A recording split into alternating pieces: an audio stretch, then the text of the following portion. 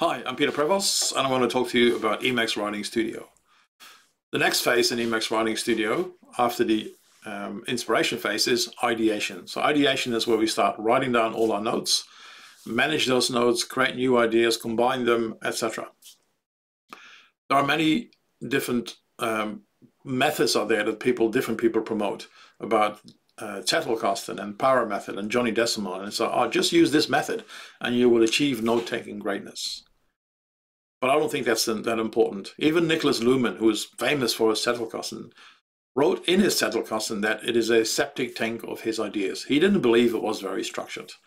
He wasn't that productive because he had the perfect note-taking system. He was extremely productive because he was a workaholic, right? There's no note-taking system that can do the work for you. So my advice is just start writing notes. And within Emacs Writing Studio, there are two mechanisms. One to write fleeting notes, so that's notes that will pop up all of a sudden that you need to quickly take away. And there's permanent notes, for which we use the Denote package by Protostila Stavro. So let's stop talking and let's start doing. There are basically two types of notes. We have fleeting notes, which are quick notes that you take that you might or might not keep. And there are permanent notes which become part of your archive. And there's two different mechanisms within Emacs and Emacs Writing Studio to manage those. So let's start with the fleeting notes. So here's a scenario. You're in the middle of writing your masterpiece, and all of a sudden you remember, oh, I need to mow the lawn, or I need to do this or do that, or you have another idea.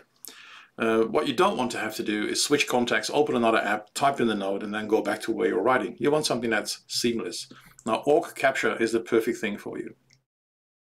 If we type Control-C and then C from anywhere within Emacs, you'll see a little pop-up shows up where we can select between a fleeting note, a permanent note, or a new task. So let's look at the fleeting note. If I now type F, I can start typing a note. This is a fleeting note.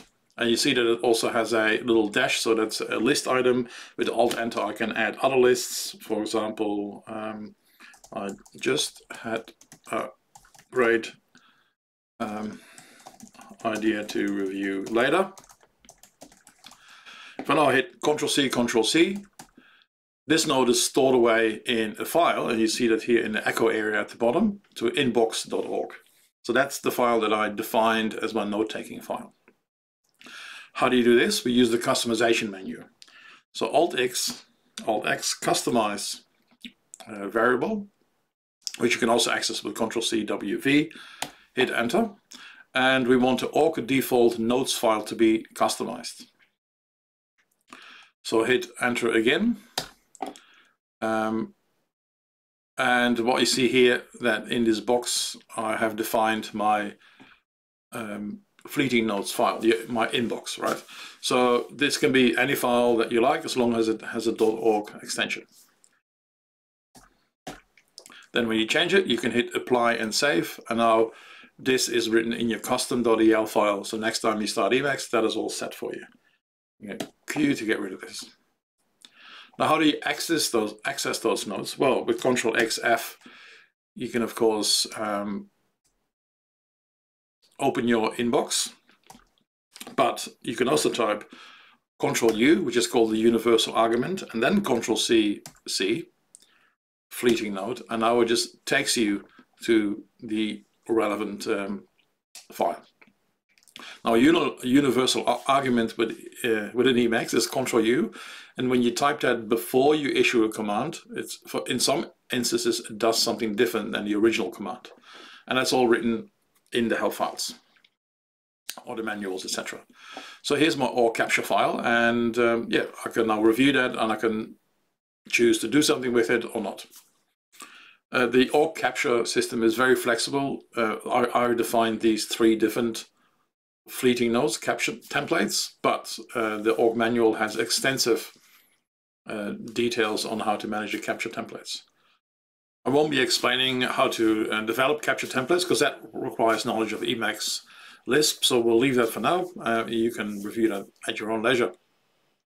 So now I'm going to talk about permanent notes using the Denote package by Protostila Stavro, who also kindly wrote the foreword to Emacs Writing Studio.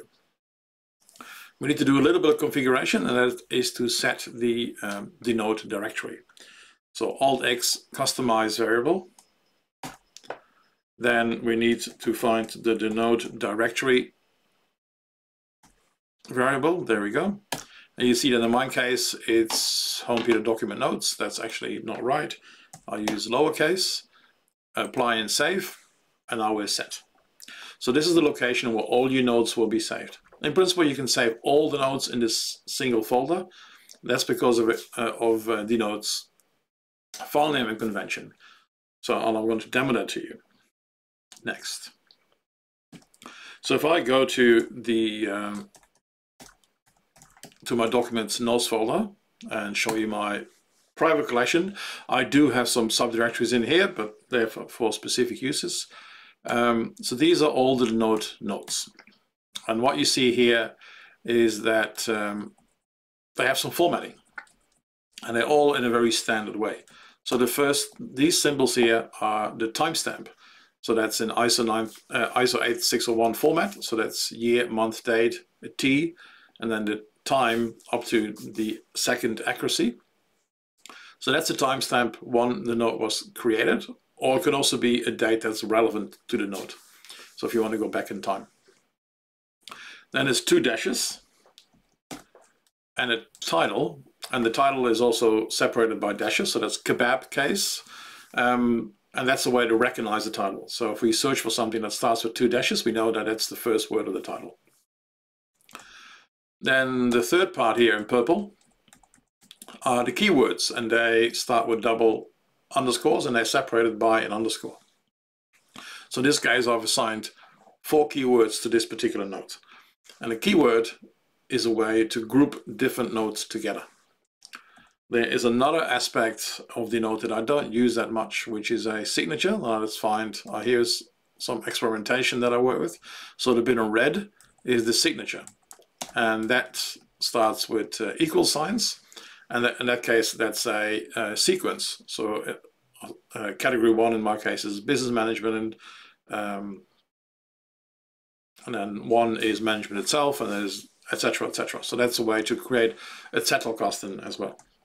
So these are the different aspects of the Denote file format, and that drives the whole system.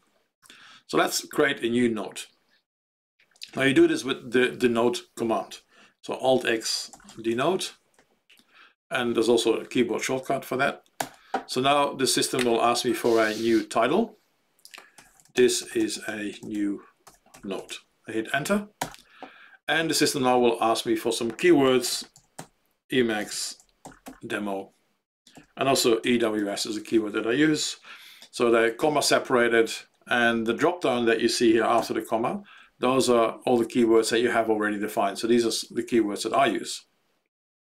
So let's select these. So now an org mode buffer pops up, and you see here in the front matter we have our identifier. This is the timestamp on which I've created this note. You see the keywords, which are called file tags within org mode, and a title and a date.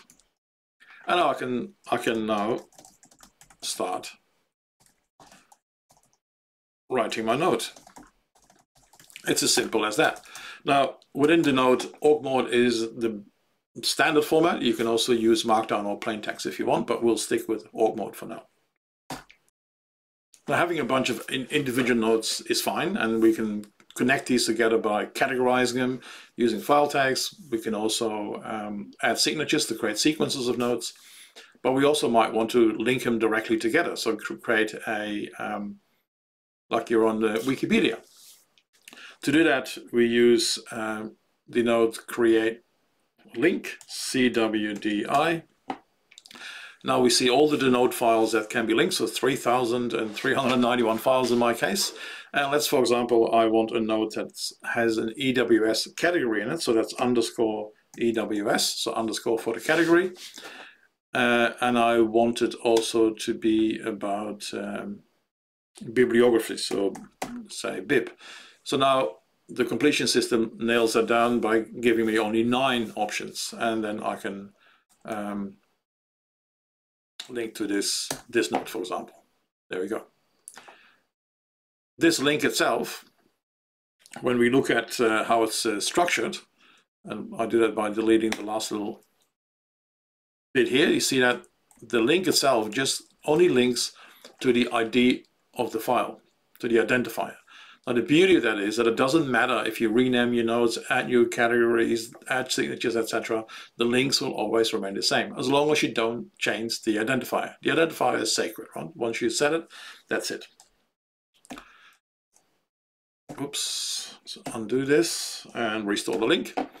Now I can click Ctrl-C, Ctrl-O, and now jump to that other node. So that's the basic principle of creating an interlinked system. I've written another package called the Emacs Explorer, where we can actually visualize those links, but that's a topic for another video. When I just created the node, Denote asked me for a title and for keywords. But as you know, there's also a signature, and perhaps we can also enter another date or a subdirectory. Now, Denote has got you covered here. Now we can customize a variable. So Alt-X, customize variable, and the one you want is Denote-prompts. That pops up a little menu, and there's a whole bunch of options available. So by default, it is only title and keywords. You can also, for example, ask Denote to always ask for a date. By default, it will use the date that you are creating the new file. You can also ask Denote to ask for what file type you want to use. So that's org mode, 2 flavors of Markdown, or plain text. You can ask Denote to store it in a separate subdirectory, if that's what you like to do. You can also ask for a template, so that every time you create a node, a template pops up. And we can also ask for a signature. So let's tick 2 of those just for the date as well. Just to show you what happens. We'll apply this. I'm not going to save it. I'm just going to apply it. And now I create a new node. And let's say another demo. Hit enter. I'm asked again for some keywords. So let's call the keyword demo. Then here is a date time. Now I need to type that in the format that's shown here, so I can say, well, this is actually a note about a thought that I had last year, because you might be typing in what you've written in the paper notebook. So 2024, 12/25, your Christmas diary, and it happened at 14:30, for example. Type that in. Now I'll ask for a subdirectory as well. I have a few subdirectories in my notes, but it gives you all the options here. So let's just throw that into this bib one. Now I'd also ask for signature. Remember, that was also what I ticked here. So a signature could be that the one that I have here, 12A12, which means nothing, but good. Hit enter, and now this new node is created. Let's make the screen bigger. And you see the file name here at the bottom has the timestamp for 2024 December, Christmas. It has a signature, and there's the title, and it's an org mode file. And we can save that away. There's a lot of flexibility within org mode. And if you want to find out more about how to use the system, Prot has written an extensive manual that's all built into Emacs. How do you access this? Control-H, capital R. Then you search for Denote and you hit enter. This opens a file in what's called info mode, and with the spacebar and shift spacebar you can page through these files. There are hyperlinks, and you can search as well. Type in the question mark, gives you all the different options available. So that's the basics of Denote. Now within Emacs Writing Studio, I've also included a package called Consult Notes, which is a way to help you find notes. And I'll show that to you. So it's Ctrl-C, W, D, F for Denote Find. Menu pops up, and because it's part of Consult, also a preview appears. Now this ancient document here is a mortgage of the house I was born in 1370. And you see here that I actually manually added a timestamp of 1370. So this is one of my way to manage attachments. There's a lot of scanned historic documents. Because of this, because of Denote, it will also show you a preview. But sometimes if the file is big, it can be a bit slow. So you can page through these files here. But I can also search. So let's say I want any node that starts, that has the EWS category. So that's _ EWS. So now here's my 9 different notes, and by paging through them, I can see a preview. Hitting space, I can then go even deeper. EWS bib doesn't exist, but for example, TAKZ, and there's the node that I needed. So the console notes package is very useful to help you find the nodes as well. So that's a short introduction into the note-taking capabilities of Emacs and the Denote package. So what's my personal workflow? I don't only use the Emacs inbox, of course, because I'm not always at my computer. I use paper notebook as well. I've been doing this for more than 30 years. It's still the best way to create contemplative notes, in my opinion. And I have a bit of a workflow that once a week I copy anything that's worth keeping from my paper notebook into Denote. On my mobile, I have a little simple note-taking app. And then once a week I go through that, clean them all out, and put what's worth keeping into Denote. So then slowly but surely my Denote collection grows. If I, for example, get an invoice, there's a PDF file, I rename it to the Denote format, and then it becomes part of Denote as well. So for example, doing my tax return is absolutely very easy. I just search for any node of the relevant year that have the keyword tax, and there we go, here's all my invoices. So Denote is a wonderful way to not only take notes, but also to manage all your files. In the next 2 videos, I'm going to do a deep dive into creating literature notes. So that's combining the CTAR package, which was described in the previous video, and Denote. And another video, a deep dive into a package that I created to explore your Denote notes and also to visualize them as networks to generate more ideas. I hope you find this useful. You find more information on my website. There's lots of links down below, also some videos by other creators, including the author of the Denote package. If you'd like to support my work, then buy the Emacs Writing Studio book. It contains a lot more detail. And feel free to leave comments and ask some questions, and I hope to see you at the next video.